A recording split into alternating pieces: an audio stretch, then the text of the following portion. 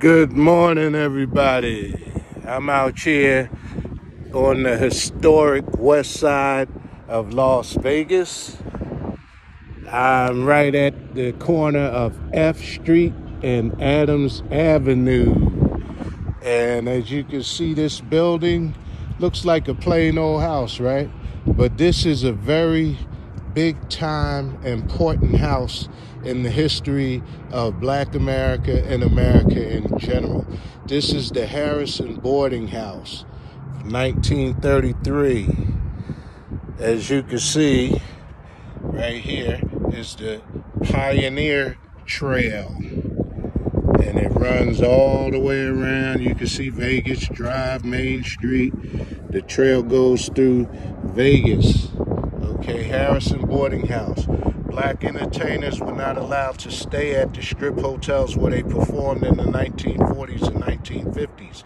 Mrs. Harrison's boarding house offered fine accommodations for many of the era's most famous stars. During one memorable week in September 1949, Mrs. Harrison hosted singer and actor Pearl Bailey, pictured to the left. Jack Benny's sidekick Rochester Anderson, that's Pearl Bailey, that's Rochester.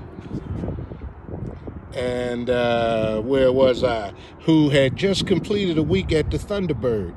Singer Bob Parrish en route to Europe from a gig at Club Bingo. Nightclub entertainers, the Edwards Sisters, the Jubilaires, and musician singer Arthur Lee Simpkins, all headliners at the Flamingo. Guests dined together and shared news, stories, and entertainment, gossip in the Harrison living room. Sammy Davis Jr. You see Sammy right there, Sammy Davis Jr. stayed here so often that many people thought he owned the house. Davis finally broke the color barrier on the strip when the Sands Hotel permitted him to stay while performing there in 1953.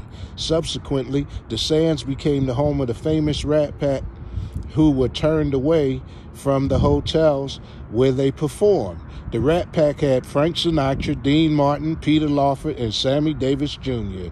And black entertainers no longer had to be turned away. Isn't that wonderful? That's why I said it twice. Still, Mrs. Harrison's boarding house continued to offer a home away from home for many black visitors.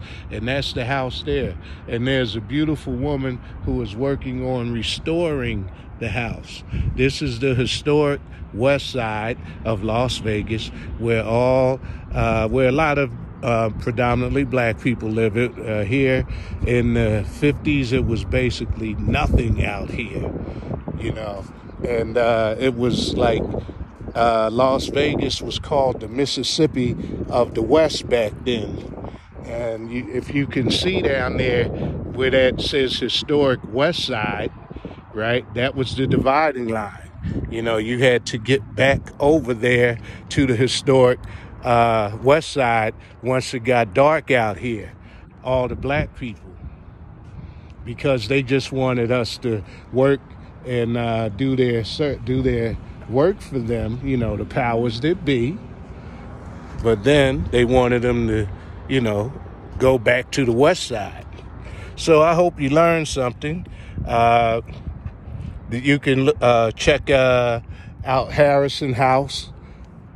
I think they have some type of YouTube channel. The proprietor here is very nice, and I hope all you learned something about Las Vegas, a hidden gem. Have a great day.